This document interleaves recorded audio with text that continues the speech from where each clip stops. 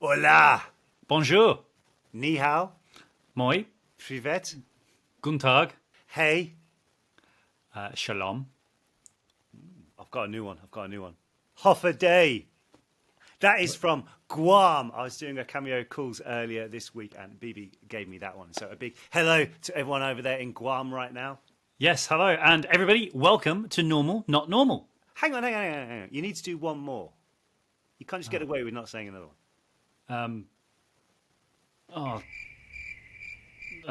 Without looking it up. I'm not looking it up. Ohio gozaimasu, whatever way you want to say it. Hello, welcome to the Normal, Not Normal podcast with me, Oliver Phelps.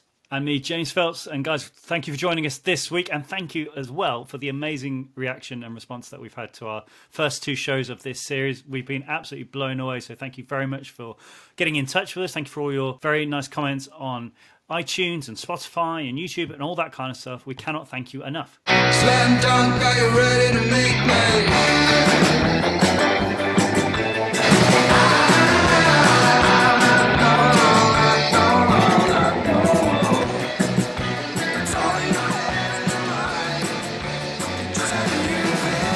Exactly. So, yes, we just want to say, well, I want to repeat what James just said. Thanks for all the love and support, guys. It's been absolutely amazing just to hear just a response from everybody like that. And we were very, very proud as well. I was especially to see that we were on the holding page for the iTunes podcast list, both on this side of the Atlantic and on the other side as well. So if you came across the podcast that way, hello, welcome. Good to have you here. It is. So, as you may be aware or not, we recorded a couple of these shows a couple of weeks ago. So the one that we're going to play today is the one that we did with Mercedes, aka Sasha Banks. And we had such a great chat with her, so we're very, very excited. But if we don't talk about things which have happened since, this is why. It is exactly why. And even if you're not into wrestling, the one thing I would say is that the one thing that we've learned from chatting with Mercedes is just how you've got to be persistent to achieve your goals. It's such an inspiring story speaking to Mercedes. We had a great time doing it, and also learning about her what's that really low budget program she's now in, James? What's that thing on that really obscure channel? It's on some really weird. Yeah. Oh, I remember it. The Mandalorian on Disney Plus, home streaming service. Check it out. I would thoroughly recommend it. It's an amazing show. Really good binge watching show. Oh, there you go. So anyway, as I say, Mercedes is in that as well. So she talks about that as well. It's not every day you get to speak to a world champion. No, it's not. And what was really cool is that when Mercedes came on, we also got speaking about how she got into the wrestling business, how she got to meet her now husband, who we actually get to speak to as well. Their amazing charity work that they're doing. And we just had a great talk. What you probably also need to know is that Oliver and I are quite big wrestling fans, have been since we were kids. We're very lucky to have been to a couple of WrestleManias and really enjoy it. So it was really cool to speak to someone about their craft and also talking about how she takes from playing a character in the wrestling world to playing a character in acting for the sake of the Mandalorian. So that was very interesting to hear how she gets into character, whether it's the same or all that kind of stuff. And just to remind you, the reason why you won't hear us talking about the Snoop Splash, because Snoop Dogg is actually Mercedes' cousin, which you probably know already. But with that in mind, because it's already out there, all that news and stuff like that, we thought we'll talk about Mercedes, about what she's up to. That was one of our angles on this interview because we want it to be about her. Obviously, it's great having a really cool, successful cousin like that, and you should always embrace your family. But we wanted this one to be about her. I think, yeah, definitely, because I'm pretty sure that every interview that she's ever done, someone has to refer to about Snoop Dogg. And we didn't want that because, I mean, when I do interviews, I don't want to talk about my brother. So no, even when I'm there. Even when I'm there. Especially when you're there. So we thought it would be great to, again, understand what her normal is. So after... We'll get to more about the interview soon. It's coming up. But James, tell me, this week, what have you been up to? So I got myself a turbo trainer. Which is a turbo trainer, which is basically a nice way of saying it's an attachment for the back end of your bike. Yeah, I've taken my turbo back trainer. Makes it sound like you're powering a house. What was that snail? Wasn't there a snail called Turbo? Anyway, that's so I decided that I missed riding my bike so much outdoors because it's very cold here at the moment and I don't really like riding when there's dark nights. It's very slippy and Oh, accidents may happen. actually, if there's anybody who rides their bike outside in the snow, please message James to tell him why he needs to do that. Because Oh, yeah. I've been inundated from people from cold country saying, "Oh, Oliver, it's really good for you to go out for a run." Well, have you done it then? Cold? No. I've got a spin bike in my house, which I've been using every day, and I've actually been really enjoying it myself. However, right, the one thing I would say, okay, you set me up now. So I've been using this Here we go.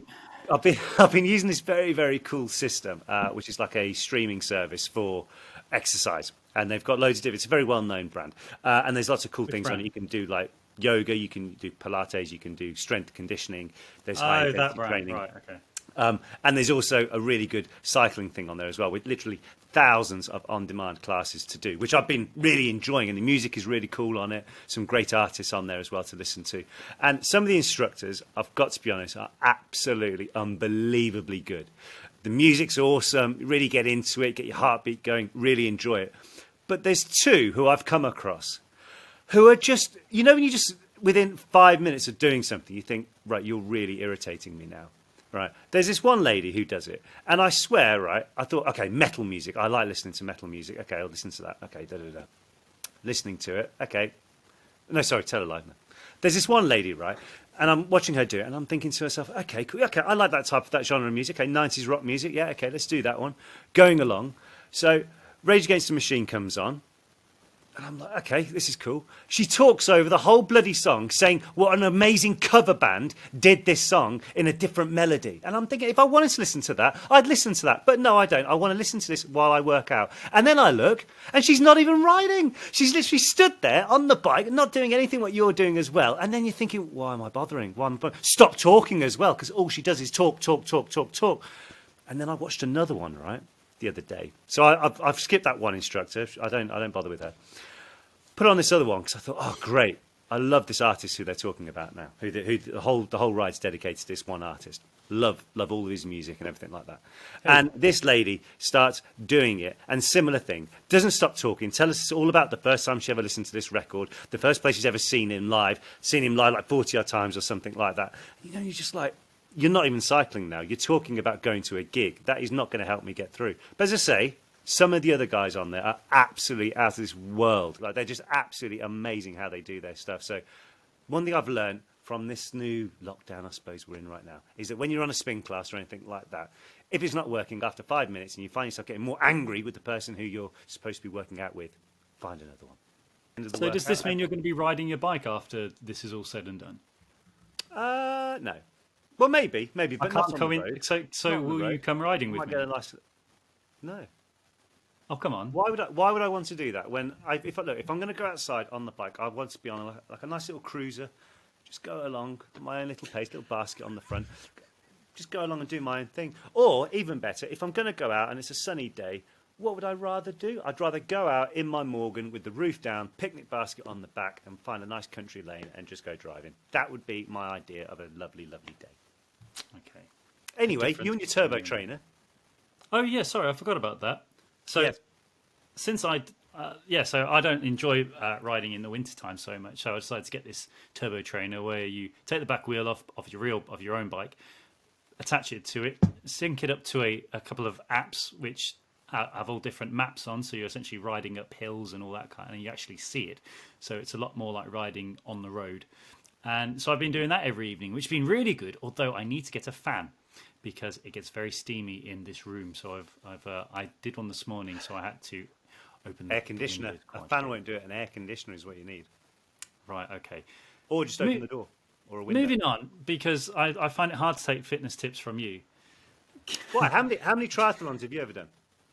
How many ones have you done? One, but one more than you. Anyway, let's move on. Okay, so going on about everything what we've been going on to this week, what else have you been doing? It can't just have been fitness, going on your turbo trainer. So I've been looking at some really cool messages that we've been had coming in from people. I've really enjoyed hearing everyone's comments, what they've said, and they've all been very nice. We've got hundreds of 5-star reviews on iTunes, which is amazing. But I also want to thank Island AM for having us on Saturday morning. We had a great chat.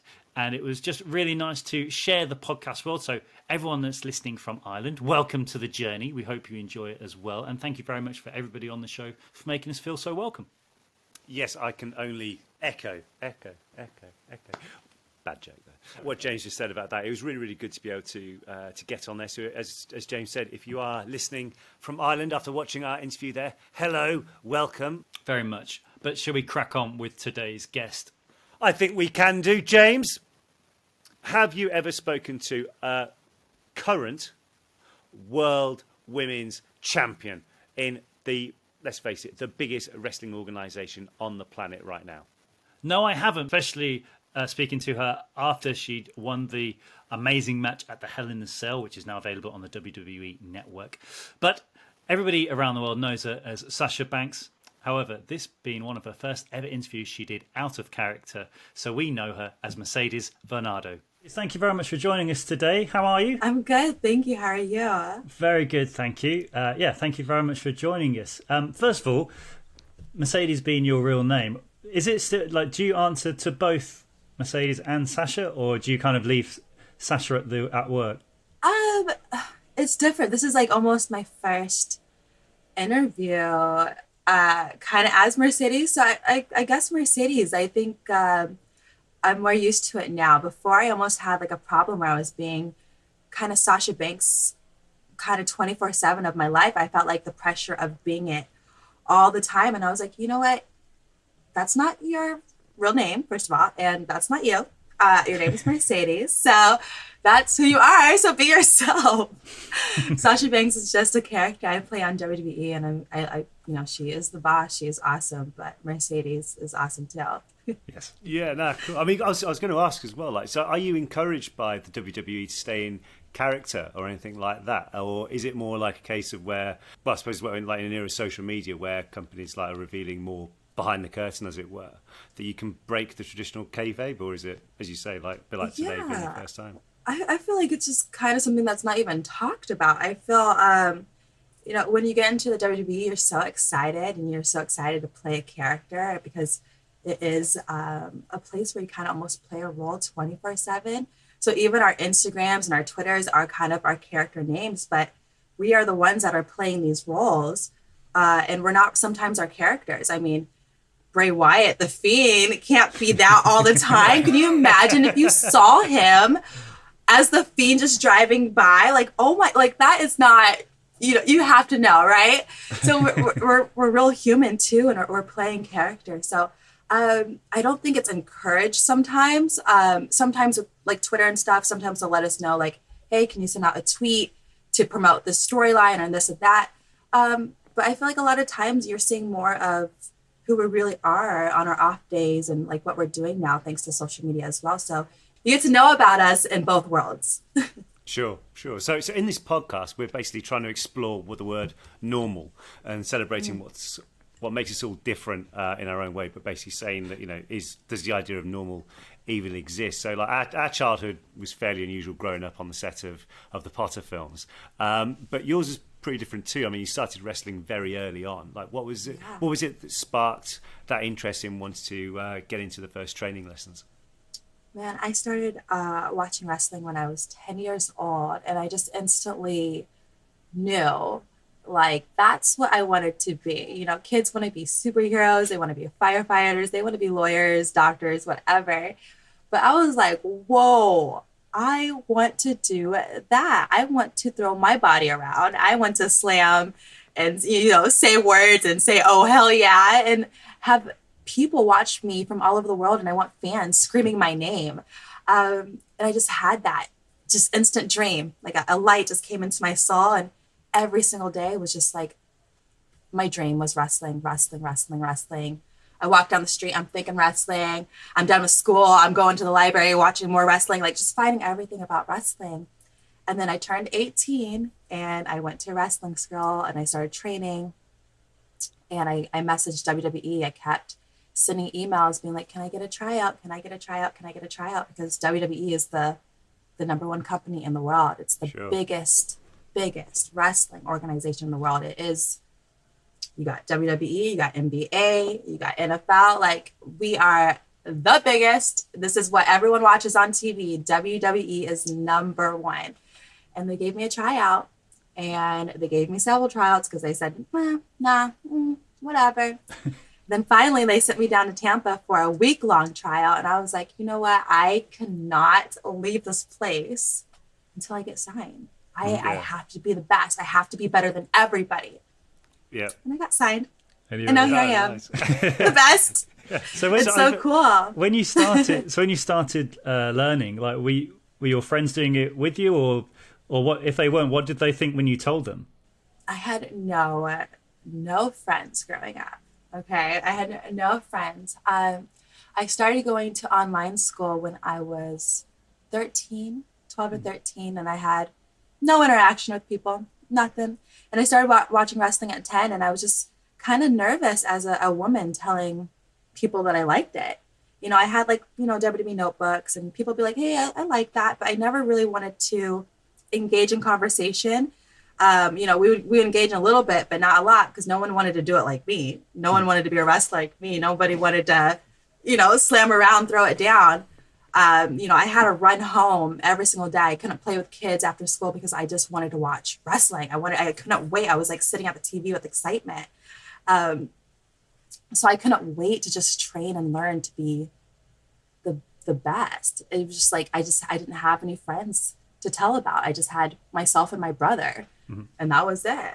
So what did you So what did your brother and your mom say then when you told them you were doing that, or was that later down the line after you started learning? No, I told my mom. I told my mom right away. I was like, I think I want to do this, and she was like, she was being so dramatic, like my mom always does. She's like, oh my God, what did I do? Why would you do this? Like, what? Like, this is insane. Why would you like something like this? This is not what girls do. And I was like, I don't care what you tell me. I'm going to do it. Because, back in the day when we would watch together, the women weren't really wrestling like the men. They were treated differently. They were just treated as like sex symbols. And, there'd be women that could wrestle, and they were given opportunity, but they weren't given the same opportunity as the men. They weren't respected. They weren't, and it wasn't like they should have been respected, but they weren't given respect. But now, not only are we respected and we are given respect, we are taking over. So it's so cool to see, because my mom was seeing that, and she was thinking that I'm about to do a bra and panty match, or I was going to say the days of like a bra and panty match are a long way from what you guys are doing these days. But I mean, James and I are massive wrestling fans, but some of the guys listening now may not be too down to the actual terminologies and stuff like that. So how would you best describe it in a nutshell? If you had like one nutshell to describe wrestling, how would it be? How does it work and stuff like that? It is so undescribable. It is a big last of a circus, I would say. It is. It's theater. It's acting. It's stunt work. It's drama. It's live. It's like SNL on crack. It's crazy. It is nonstop, because it is so exciting. I think I just get a thrill off of the anxiety I get because of how insane professional wrestling is, and the thrill you get off of it, because it's such an insane sport, yet it's an entertainment, because we have to work together to make sure that we really don't hurt each other. But these moves really do hurt. Yeah, I was going to say, because you can't really fake being thrown off, even just like from, say, the turnbuckle onto a mat, but let alone if you're going onto the floor below or in the parking lot or anything like that. You can't fake gravity. You can't fake it. You cannot fake it. But it's like an art of itself. It's kind of like its own martial art, because you have to learn how to fall and roll and to protect yourself and hit things in a certain way. So you are walking every single day. It's such a beautiful art. But while you're doing that, you have to have facial, structures. You have to think and hear the fans, because they will make you change your mind in an instant. You have to have eye contact with your opponent, and you can have more than one. It might not be a one-on-one match. It could be a tag match. It could be a three-way. It could be a four-way. It can be inside of a cage. It can be inside of, anything. Wrestling is so crazy. You can have a ladder. You can go through a table. It's so crazy. It's such a thrill of an excitement, and it's so undescribable. You just have to watch it because it's almost everything. Yeah. It's everything. You will find everything, every different little entertainment. If you don't like one thing, we have something for you over here. If you don't like that thing, we have something over here. Like, just keep watching because we have something for everything. And I think that's what's so special with WWE, that it connects to people all over the world. It is so unique. We are aired all over the world, and we feel the energy. Like, we get to travel all the world before, the pandemic, and we would travel to all these different places, and people from all different places would just want to watch because it's so different and so unique. And it's just a last of a kind of just like a, hey, bring your family to come see this crazy excitement, because you never know what's going to happen, and it's so cool. Like, I was going to say that whenever I do, like, anyone that's done theatre, there's always a great thing when you do the scene perfectly and it goes exactly right. But also for a performer, it's also quite exciting when it goes wrong and you need to still end up at the final result. I guess that kind of thing happens with you and how do you the recover? Guys you're working with that. And like you say, just looking at the eyes thinking, how are we going to get around this one? Exactly. And you're like, oh, do I show that I'm scared and nervous and I don't know what to do? Or do I have it together because I've been doing this for that long and I should? Or is, so many things go through your head and you only have a second.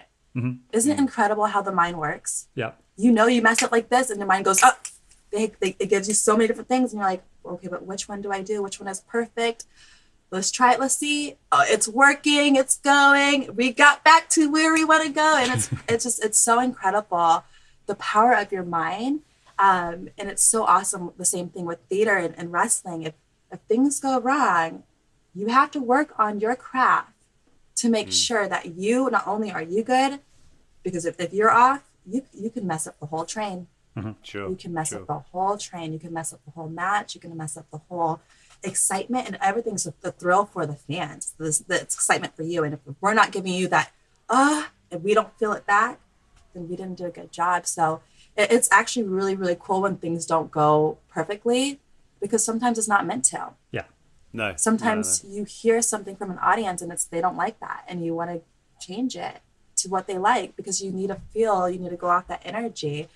And it's probably like the best part. So I like not even saying or like almost planning things and just letting things flow. Mm-hmm. Sure, that's cool. So, I mean, cause I've noticed as well that it's like it's one of the few times that I've been to see when I've been to see the WWE live, is that it's the one time that you can either go with, say, your family, or you could go with your mates and have a couple of drinks beforehand. Like, it's amazing how and normally the two don't mesh together, but both is intertwined. I think as long as you almost like need to leave your self-awareness at the door, really, because when you get in, you need to be invested in what you guys are doing. Like, the goodie comes out, the baddie comes out, and stuff like that. Exactly. It's like a really, I feel like, a chance for you to escape, where you can almost, if you had a rough day, if you want to let loose, this is a place where you're going to have fun, you're going to scream, you're going to cheer, you're going to get invested, because like I said, it's a place for everybody.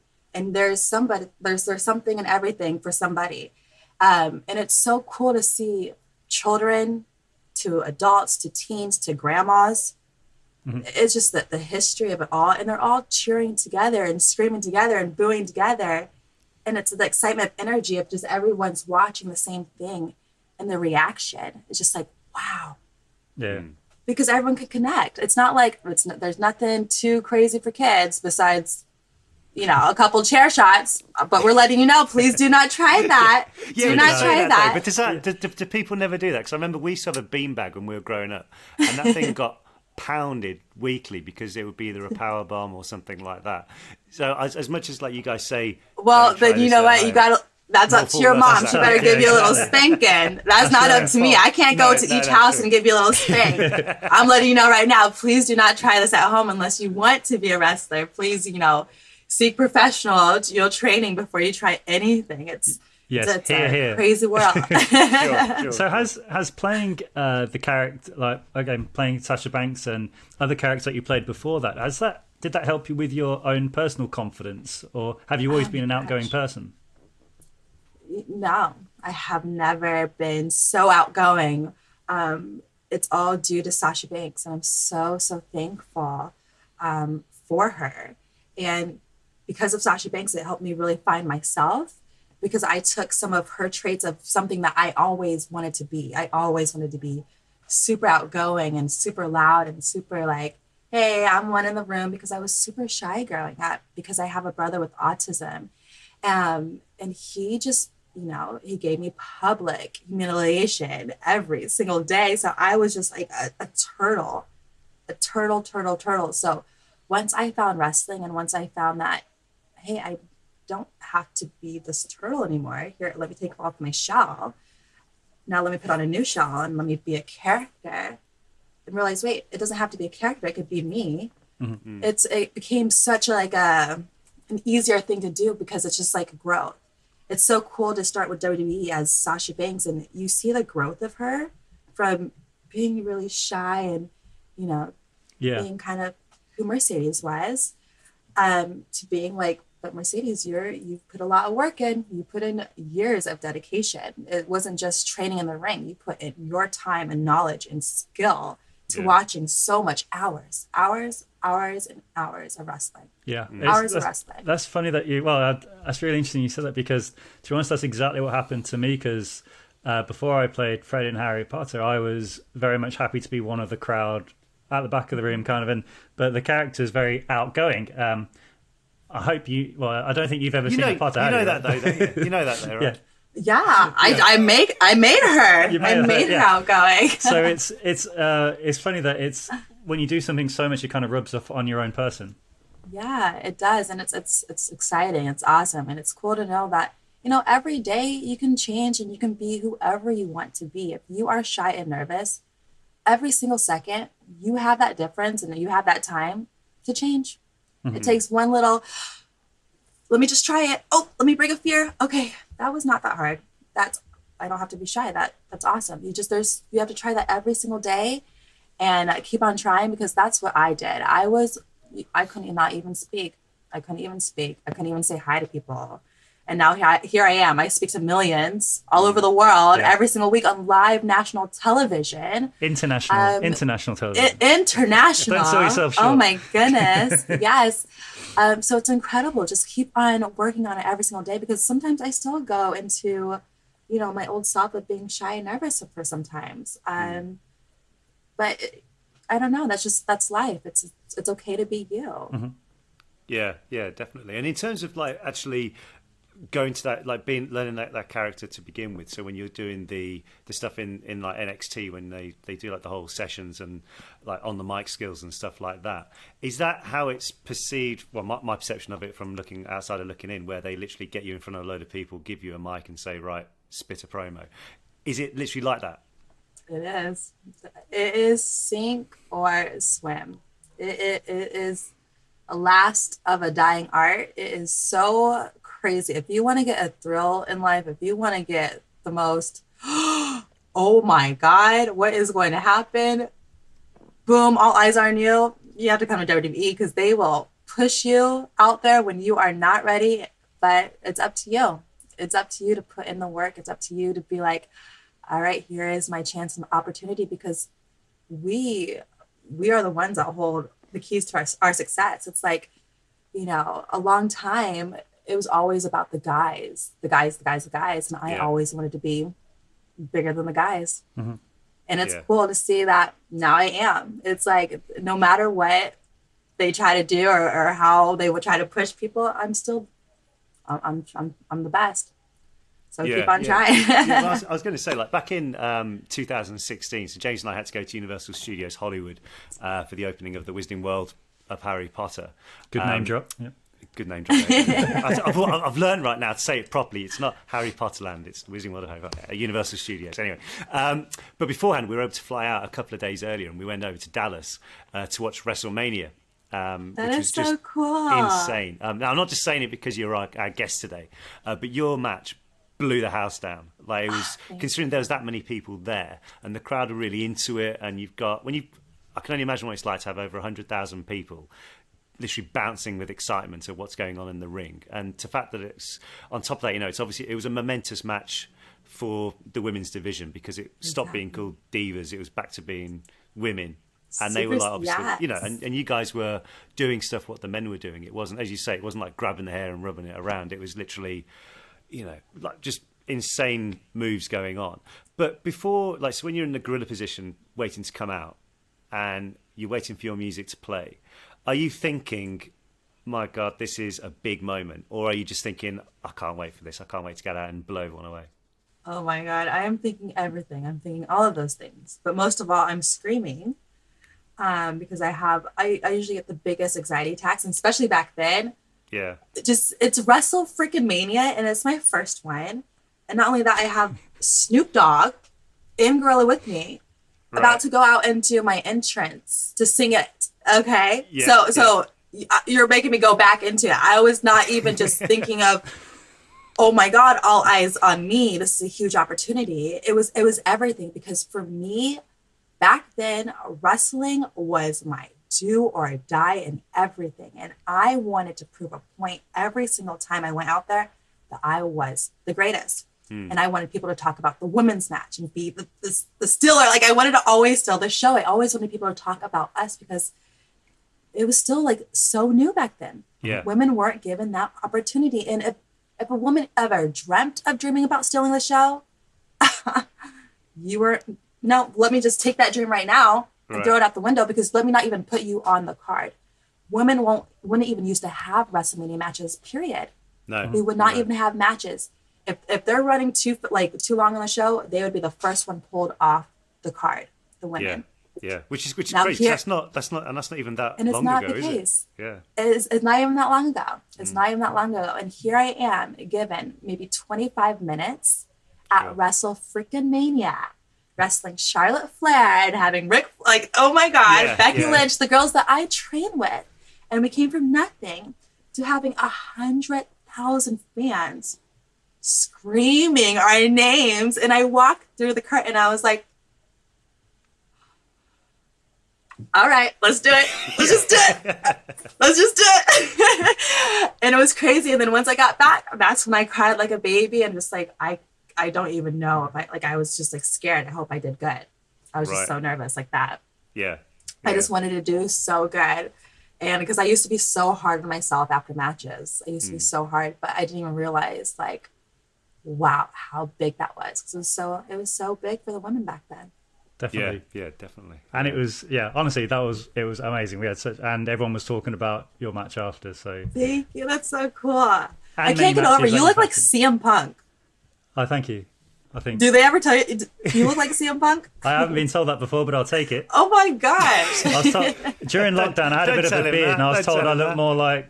During lockdown, I had a bit of a beard, and I was told I looked more like Forrest Gump when he went for a run for a couple of years. So, I'll take that. Thank you very much. Oh my gosh! Yes.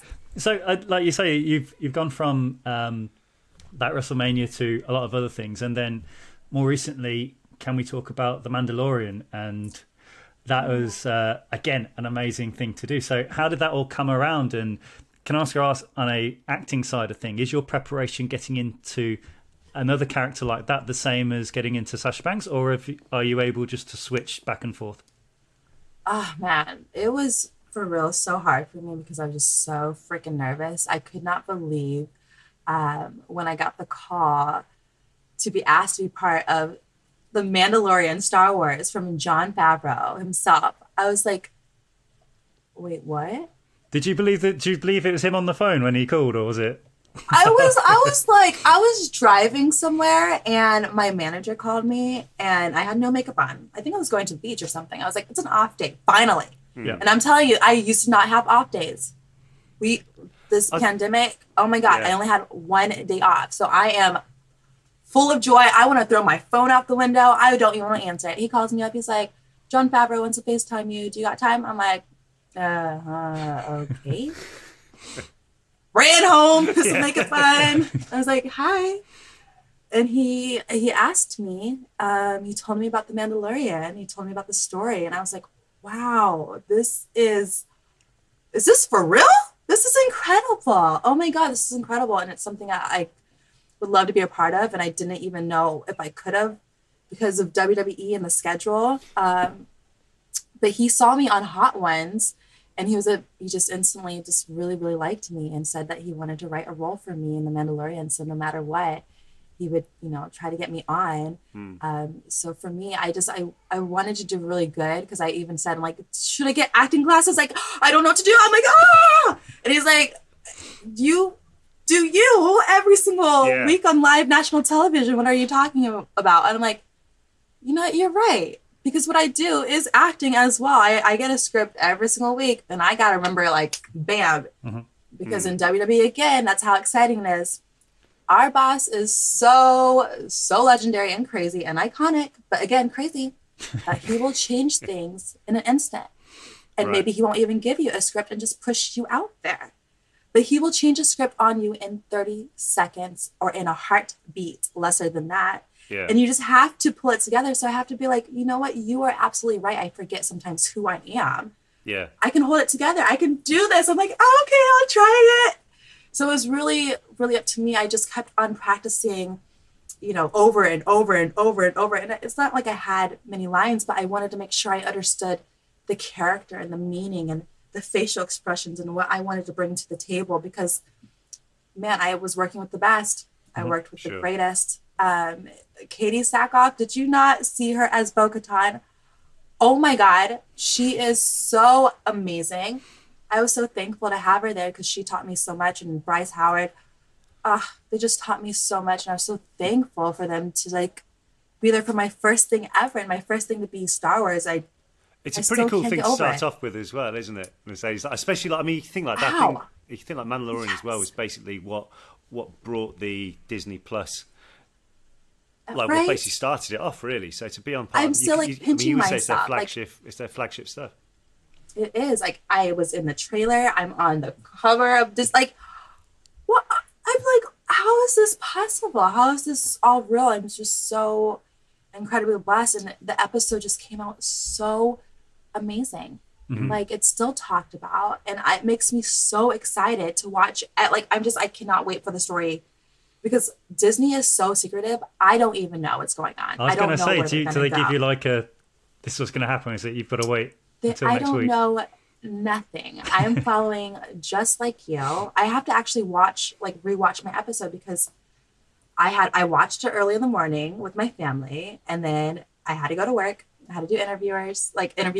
And I didn't get to take everything in, because I was just screaming, watching it, and like looking at my family, looking at the TV, and thinking, like, is this real? Like, is this life? Am I waking up? Is this how is this all possible? So it's so cool, and I'm just so thankful, because how magical is Disney to keep it, like, everything just so tight knit that it's like one of the lasting things too, like wrestling, like you want to stay tuned every single week to see what's going to happen. You never know what's going to happen. Yeah, definitely. God, that's great. So like, over the years as well, like, you've become, and I suppose it's going to go more so as well, going into the acting side of it as well, but like, over the years you've become a role model to millions of people, especially young girls. Like, how does that make you feel? And does it ever come into your conscious when you're answering questions, or you're out in public, like how you behave? Because I know for me, sometimes I'm watching, can I do that because there's someone around? Or does that ever come into your psyche, or is it just something you absolutely you get on with all the time? And it's super hard for me as well, because before, for me, like, again, I dealt with a lot of anxiety, and I have blue hair, and I am easily spotted, so I cannot just deny myself. And I get really nervous when people are around me, because you never know with people. People are sometimes scary, and fans can sometimes be overbearing. So it's hard, but it's so cool to also know that you are a role model to these people. Like, I make a difference to these people that I meet, and I bring a joy in their life. And sometimes I don't even know that until they tell me, or you feel that connection, or you understand, like, why do I put a smile on your face? Why? Because I see my daughter, and my daughter. It's like, it's just so cool to see because of what I loved as a kid, because of my dream, and because of my craft of what I wanted my dream to be, that it brings a joy to people's faces, and now I'm a role model to them.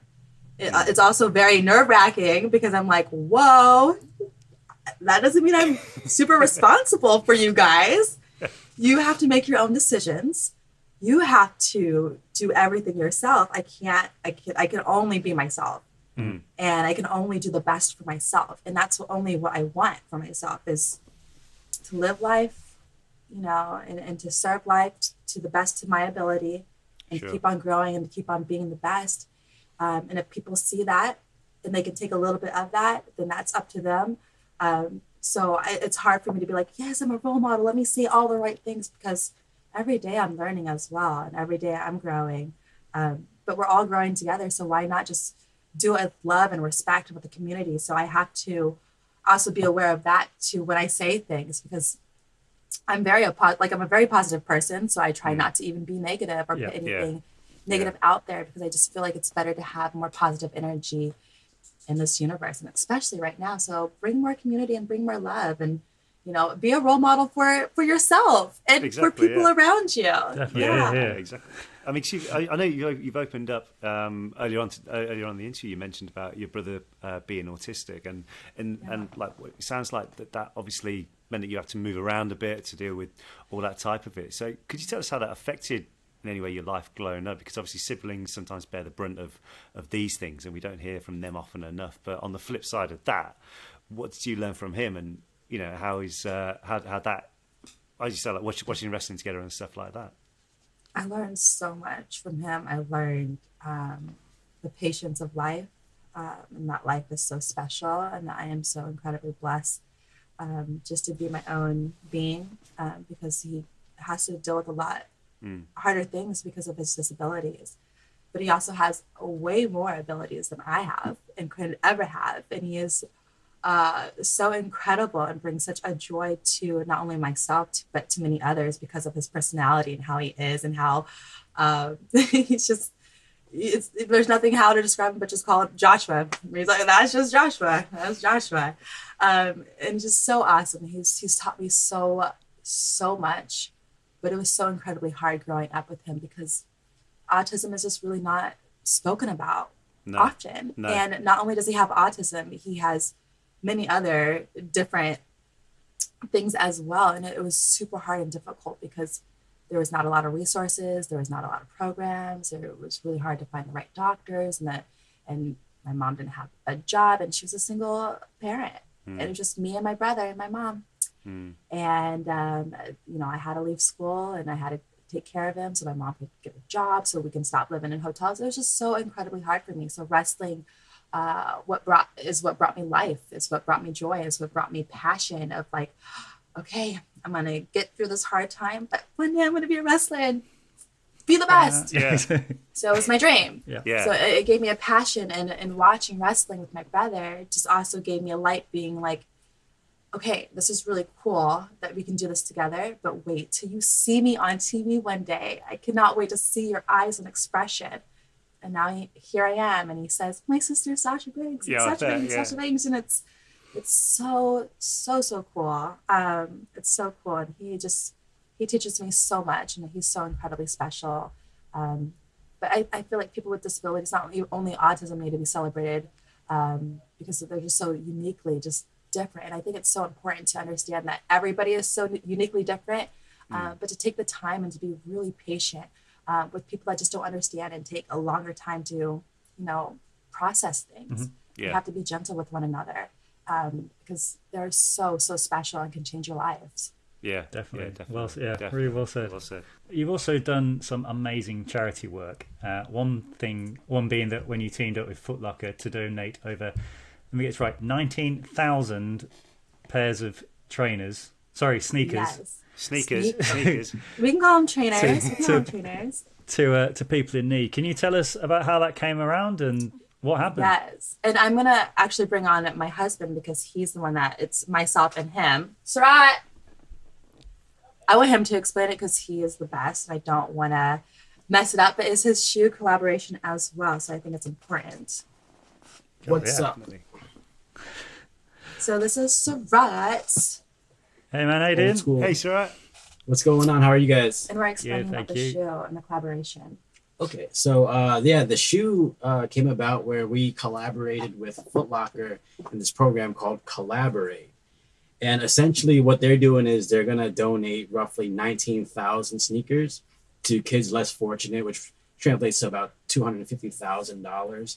And for, during this whole pandemic issue, you have a lot of kids who are less fortunate, who aren't able to, going through hard times, who aren't able to get new shoes for school. So what we tried to do with the shoe was we did it in collaboration with not only Foot Locker, but one of the store managers from Foot Locker in Detroit, whose name is Marcus Person. So the left shoe actually represents Detroit. So where it says, "We are Detroit." Okay. Yep. And then the right shoe is Boston. So that says, "Boston Strong." Yep. Oh, And then nice. the whole idea is it's a little bit of a map through the cities. And when you put them together, it reads, "We are strong." So the whole idea is what happens when two opposite things become one. And that's the whole idea behind the shoe. Sure. No, brilliant. That's great. And is that so? Just to get that right. So that's at Foot Locker out there in the States right now. Yeah, it's at Foot Locker. It's actually it's very limited. So Very limited. it's only available at the one store in Detroit and online. There's only about 60 or 70 pairs, so you get them while they're hot. Right. And are they in a yeah. 13, just out of curiosity? For... Exactly. If you have a 13, we could find one. We could make one for you. Maybe we'll try to pull some strings. Exactly. We'll pull some strings. So you guys, Awesome. obviously, you're right. you guys met at the WWE, right? So No, we met before WWE. oh, sorry. Okay. Yeah, we met. Well, we met because of wrestling. I started training at the place that he worked at called Chaotic Wrestling. He was an independent wrestler. And one day he was walking by when I was talking to another fellow wrestler, and I was talking about Korean movies because I love them. And the guy was like, "What?" And Surat came by and was like, "I love Korean movies." I was like, "Oh, really? That's cool." And I never met anybody who liked Korean movies because I really didn't have conversations with anybody. So, and it was really different about me. And we just kind of hit it off, and he was so incredible to me and so sweet. And voila! Yeah. Now here we are. He works for the WWE, and it's so cool because, like I said before, he was a wrestler before too, but he used to make his own costumes when he was in high school so he can save money and just, do it on the side. And he used to make my gear. So when we moved down to Florida, I was like, you know what, just make my gear, make NXT people's gear, whatever. And one day Triple H came to me because my gear is the best. Look it up. Sasha Banks on Google. My gear is the greatest. He was like, Triple H was like, "How do you look better than me?" I was like, "I got you a hookup." He really, really liked him, brought him to WrestleMania for a tryout, and he's been there ever since. He got called up to the main roster before me, Sarat. So I was like, but I got signed. Whoa. But he's incredible. It's so awesome. Yeah. So I mean, I suppose as well, one of the, you could say I was going to say benefit, but I suppose one of the positives of this whole pandemic at the moment, and you guys being almost based solely in Florida at the moment with the shows, my God. has that been I have no great? idea. Not living out of a suitcase so much. You have no idea how much I think that has changed my career. For real. It has changed my career so much because I used to be on the road 5 to 6 days out of the week. And I'm not just talking about like in one state. I'm driving 5 to 6 hours to different states every single day. But we're not just talking about driving. I'm talking about flying as well. Right. Early in the morning. And I'm not just talking about flying. And I'm talking about wrestling too, my brother. I am beating my body. Now I am jumping into a car and I'm driving 5 hours, getting to the hotel at maybe like 4 in the morning. They're like, we gave up your room. You have like, it's 4 in the morning. I'm like, They're like, check out's at 10. I'm like, let me sleep just a little bit, please. I need to sleep just a little bit. They're like, all right, sleep until 12. Don't answer the door, lock it. Be like, hey, room service, can you please come back? I need to sleep till 12. Working out, getting your food, and doing the exact same thing. Right. Now that will beat up your body, and now you get to TV where it is crazy, and again, you don't know what's going to happen. Vince can push you out there. You have no idea. You could have a 10-minute match, 5-minute match, nothing, a 20-minute segment. You have no idea. Then you go home, do your laundry, and get on the road again. Now, thankfully that I live in Florida, I'm so thankful. It is once a week. Well, it's easy then, yeah. Part-time Once now. a week. No, I feel like a part-timer. It is, my body is like the best shape it's ever been. I'm sleeping so good. My match quality has just raised the roof up I am like killing the game because my sleep, my working out, my eating, my training, my everything, my energy, it's so incredible. The power of just like, whoa, slow down a little bit. Because I was doing pretty good before the pandemic. I was like trying to figure out a routine, a rhythm that was working for me, and was like, you gotta recover, you gotta do things, you gotta be the best, you gotta be an athlete, you gotta be an actress, you gotta be everything. But now I'm like feeling awesome. Yeah. And the champion as well. And the champion. And I'm the champion. I'm like, can't avoid that. Exactly. But before, like during the summer, I was wrestling so much. They were beating me down in the summer because during the pandemic, we were taping shows. And we would do like 2 to 3 shows in like 2 days. And then I would do NXT and then Raw. But now I'm like slowing. I probably won't even slow down. Everything is getting crazy again. Oh my God, it's been nonstop. But the wrestling it's my body just feels awesome. Sure. Definitely. Brilliant. Well, you can definitely tell that you say, I wouldn't say your matches have got better because they've always been at a good standard. Oh, I know. I've always been top notch. Exactly. But I always keep on getting, like, how do I keep on getting better? So, I've always been your good. Hell in a Cell that you were in the other week was out of this world. That was so good. So when, like, you're on about your, you've now had time to train and, like, your fitness and everything. How is that when, like, keeping your ring shape and all that kind of stuff, but actually you're working the gym when you've just gone through a match where you've been battered and bruised? Where's the motivation to then go to the gym the next day after driving 5 hours and all that kind of stuff till 4 a.m.? The motivation is being on live national television. That's my motivation. My motivation is I want to make sure that after I'm done wrestling that I'm still looking and feeling good. So I have to make sure that I take care of myself. And if I'm really, really beat up, it will be a recovery day as like just sit in the sauna, yoga, stretching, just those things. But, you know, there's some days where, yes, I am beat up, but I also know that I just have to push it through so I can just keep on looking good because I'm about to be on TV.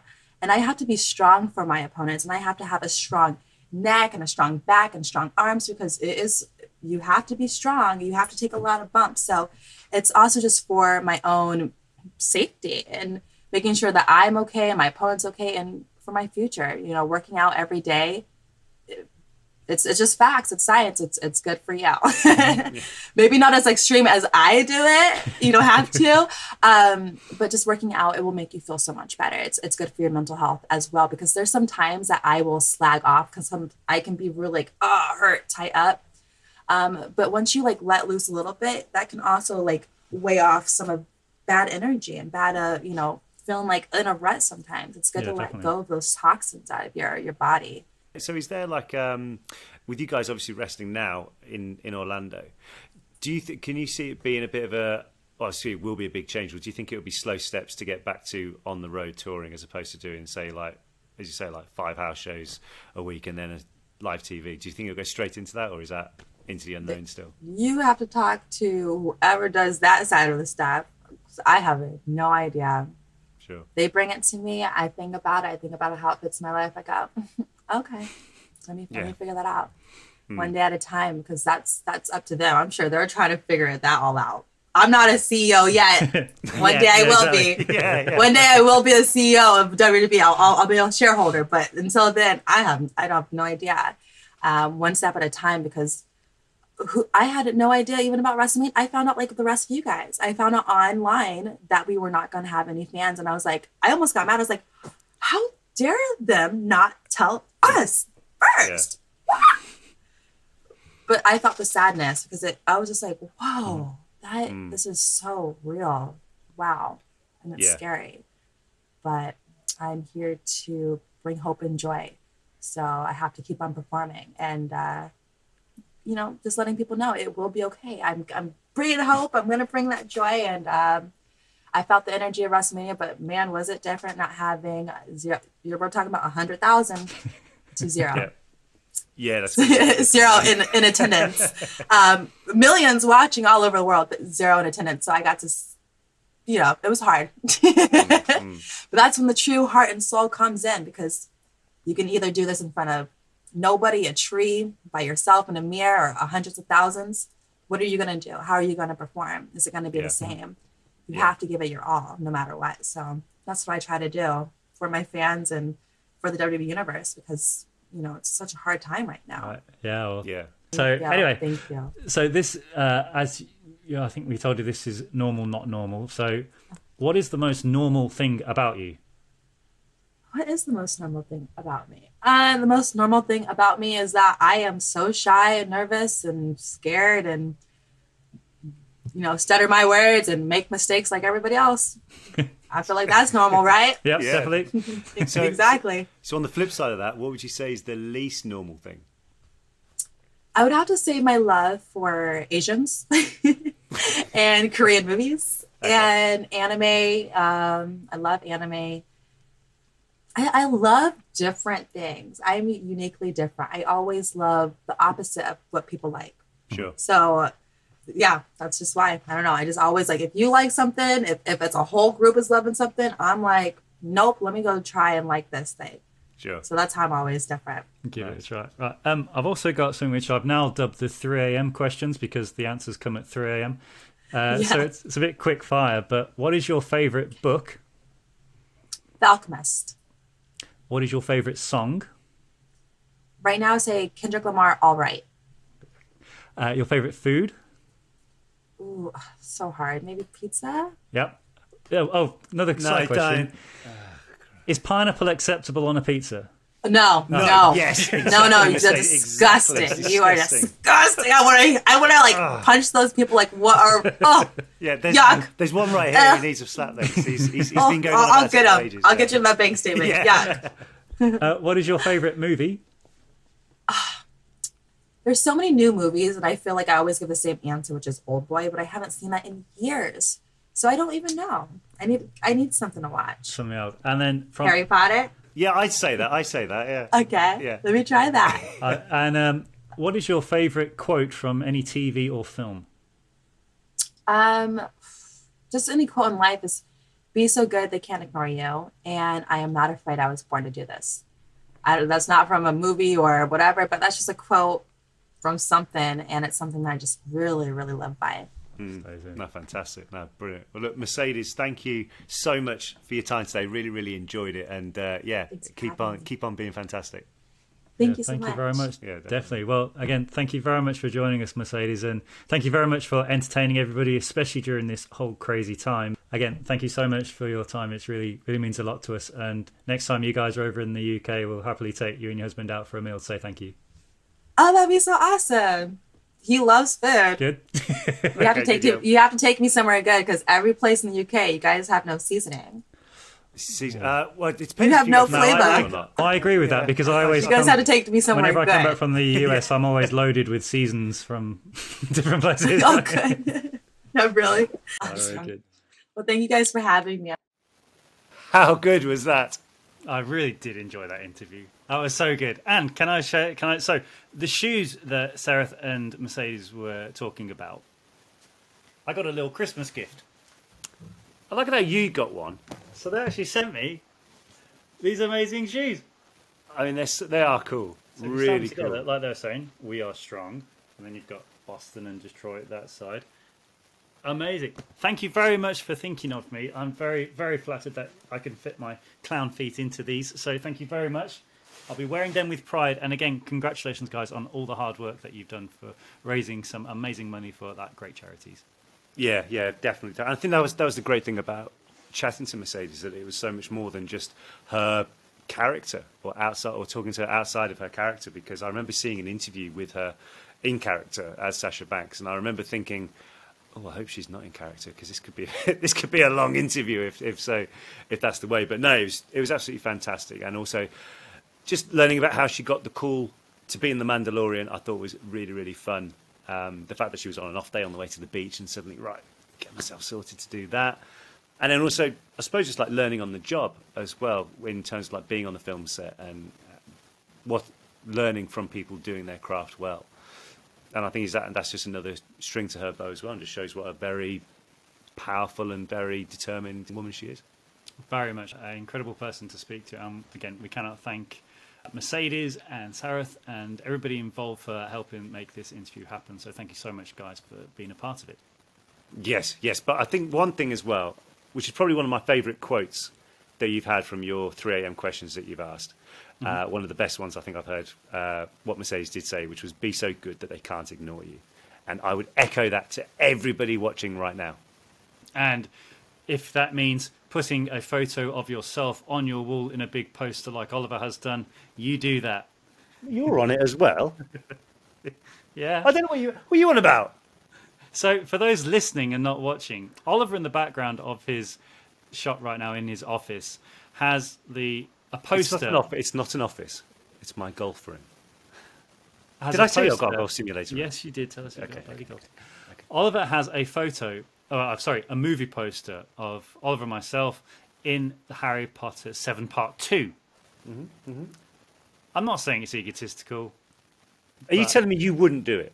Well, obviously I you haven't done it. but I have would. one thing in my whole house of Harry Potter. On Which is show. what? Which is what? Ready? Go on. Oh gosh. I have it's me cool, in pop but- form. Yeah, I've got does? one of those.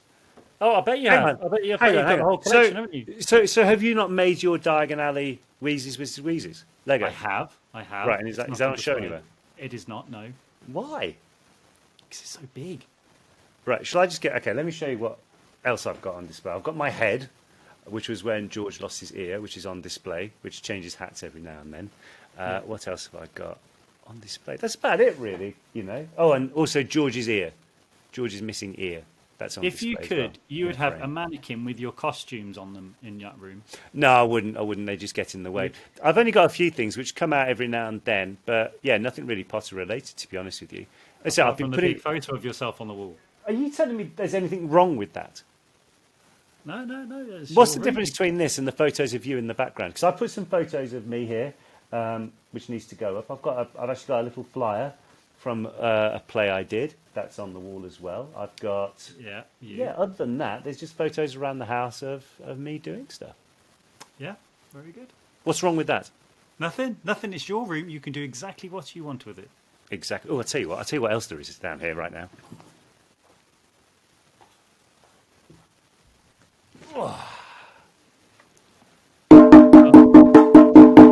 Hello!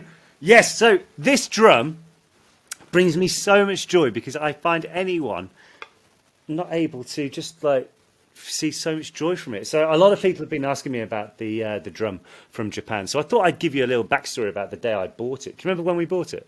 When I I bought it? do remember. We were in a music shop in Tokyo, and I saw a very limited edition Gibson Les Paul. I play the guitar, so I went and got said guitar. Oliver, however, turns around and produces this drum. Look there.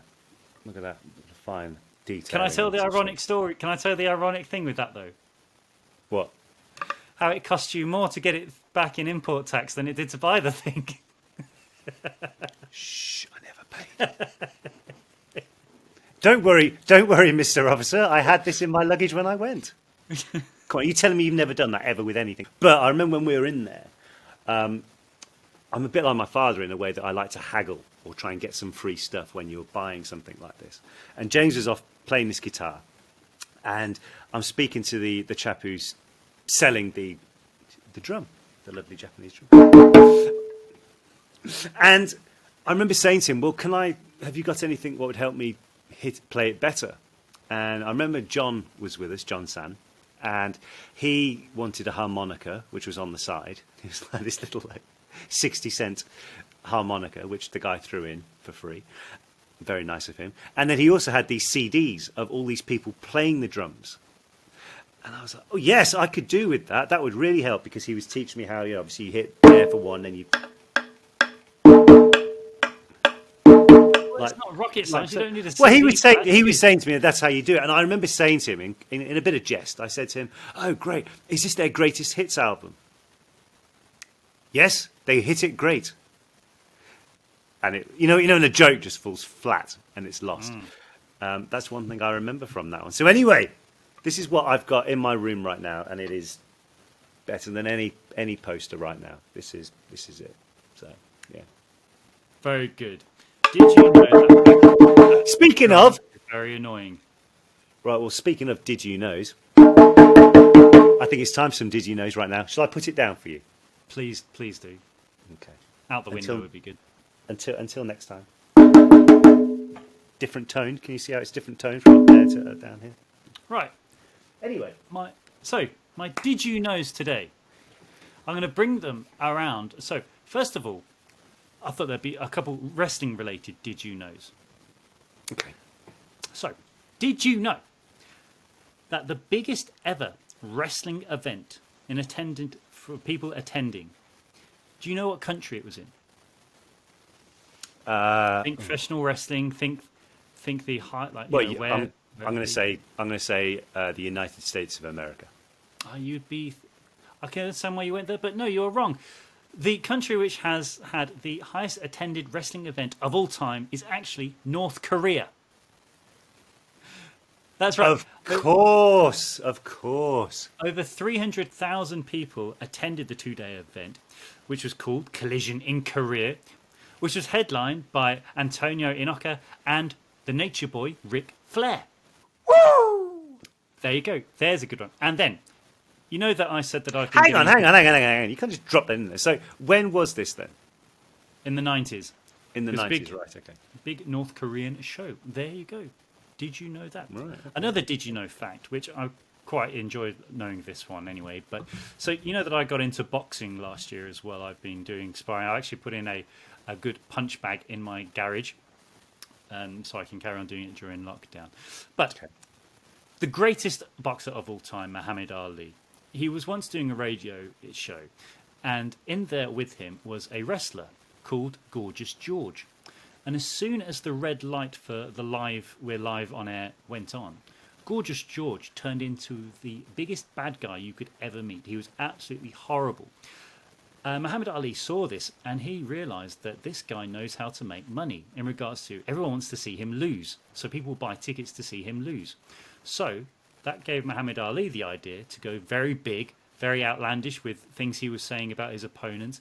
And pretty much given him he already had the nickname, but it definitely emphasised the Louisville Lip. So maybe if he hadn't have had that chance meeting with the wrestler, he wouldn't have ever gone on to proclaim to everybody, I am the greatest! Well, also as well, if you think about, say, when he was fighting George Foreman, the whole build-up to that fight, Ali was pretty much the bad guy. Yeah. He was the heel, as they say. Yeah, he was the heel. And it pretty much goes on to even now modern. I mean, a lot of boxers try that, especially now today. Look at Floyd Mayweather. Everyone eventually was just buying fights to see him lose, which of course they never did. My next, I guess that could be a did you know fact, but another did you know? What's one thing you can't do? Well, if you're talking, if you're trying to be a good, say, if Muhammad Ali would not be able to talk if he had the hiccups. And if you had the hiccups, do you know they usually last for 5 minutes? Okay. What causes the hiccups? A variety of things. Okay. Did you know the lifespan of a housefly is between 10 to 25 days? Oh, bloody things. It always seems like they're around a lot longer than that, though. Well, if you think about it, the times you walk around the front room. If your lifespan is between 10 and 25 days and they're stuck against that window, open the window for them because they haven't got long. Let them see the world. They don't want to be banging against that window saying, let me out, let me out. Shouldn't be in there in the first place. And going, again, sticking to time-related things, did you know Niagara Falls, you know the big waterfall on the border of Canada and America? Yes, it's the biggest waterfall in North America. Did you know that it can fill 4,000 bathtubs every second? Wow. There you go. And that'd be chilly, wouldn't it? Be a chilly bath. That is my Did You Knows for this week. Hey! Well done. Thank you very much. But yes, very good. Again, thank you very much for Mercedes for joining us today. Again, all of her big events are on the WWE Network and on, obviously, TV all over the world. She's also stars in The Mandalorian on Disney Plus right now, so please check that out if you can. And I've got to say, it was lovely to speak to her, especially out of character, but especially learn about how she got in the business, how she's getting on with the business right now, and where she hopes to go in the future. Indeed. Absolutely brilliant. Absolutely brilliant. So, guys, whatever it is you are getting up to this week, be it just relaxing at home, homeschooling, we've had some amazing comments from people, and all those are available on the audio version, which is now on the Friday. So if you're watching this on the Monday show, make sure you've got the Friday show. You confused yet, James? I'm very confused. Basically, make sure you keep sending us your Did You Knows, your jingles, your voicemails and questions, and we'll pick them up and share a few of them on our audio version of the podcast, which comes out every Friday. So the email for that is normalnotnormalpodcast@gmail.com, and we look forward to reading them and reading a few of them out there. We did. And also, I must add as well that if you don't hear your jingle or anything you sent in this week, be sure to tune in next, because we will be diving back into that lovely deep pot of information, and we'll be pulling some absolute corkers out there as well. We will do. Guys, thank you very much for joining us. Thank you very much for listening to our conversation with Mercedes this week. If you have enjoyed it, please give us a nice thumbs up or 5-star review or something like that. Oh my God, I'm sounding like you, Oliver. I know you did. Did you see as well? You know, you said your thing about negative clicks on YouTube. You're right. It happens within like the first minute of it going live. There's some sad troll who's there going, I reckon it's the raccoon that tried to get into my tent. Yeah, bloody raccoon. He That's what I slapped reckon. across the room the other day. Yeah. I shouldn't have been trying to get in my tent then, should he? You should. Maybe. Well, next time you'll have to get him in the bank statement and see how he gets on with that. I like what you did there. Like Guys, thank you for joining. Thank you for listening. Alexa, set my alarm to 3:30 in the morning. Alexa, copy all email address and send a smiley face to all send. Oh, that's bad. What's another one we could do? Alexa, subscribe to Normal Not Normal podcast. Very good. Guys, thank you very much for listening. Thank you very much for watching. We'll see you next week.